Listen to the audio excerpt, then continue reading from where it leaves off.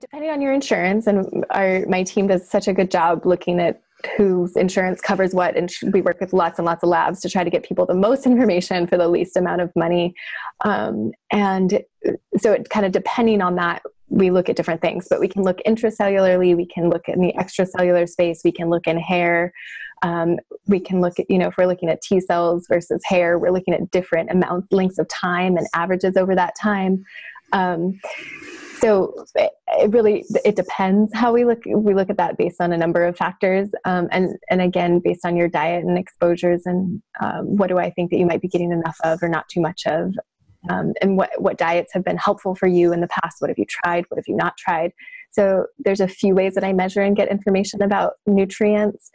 NAD plus is one that comes up a lot in mental health and stress, in addiction disorders. So NAD plus is niacinamide adenine dinucleotide. And there's been a bit of research going on in Australia with that. And I've been using it in my clinic. There's people all over the US are using it to prepare people for detox programs, not detox the way we were talking about it, but more of a like inpatient detox from drugs and alcohol.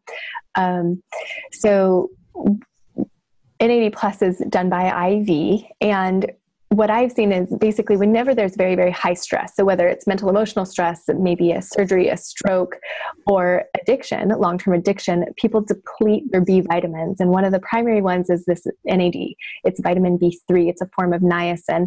And so when we replete that, when we flood the body with it, all of a sudden stress resilience goes back up and people feel normal again. They start sleeping better. They have less anxiety, less depression, and feel much more resilient to stress whenever that does come up. Because of course, stress is a normal part of life. I did it recently, and it was a game changer. Mm-hmm. Yeah. So the NAD IV therapy. A lot of people listening to this have probably seen the product Elysium, which is nicotinamide riboside, which is a precursor to NAD you can take orally, and even just taking just nicotinamide or niacin, which is why it's actually been used in kind of orthomolecular mental health for a long time. And there's a number of things that it does. This isn't just mental health; it's associated with longevity but anti-aging, skin, lots of things.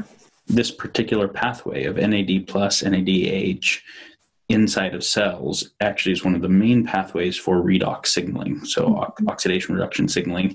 And so it's kind of like an aging pathway. If you get the NAD plus to NADH ratios in better place, that's just healthier, younger cells. So being able to do it orally is nice. Being able to bypass that and go straight to byproduct straight into the vein is a cool therapy. It's profound. So like the Walsh work, I mean, if I had to put them in order, it would be Walsh number 1 and NAD plus number 2. The profound effects I've seen with patients I'll get emotional if I talk about it too much, but it's just so amazing to see someone's life shift in a matter of 3 days and see them have that resilience, build that resilience back, and be able to take on the world again and share their gifts with the world.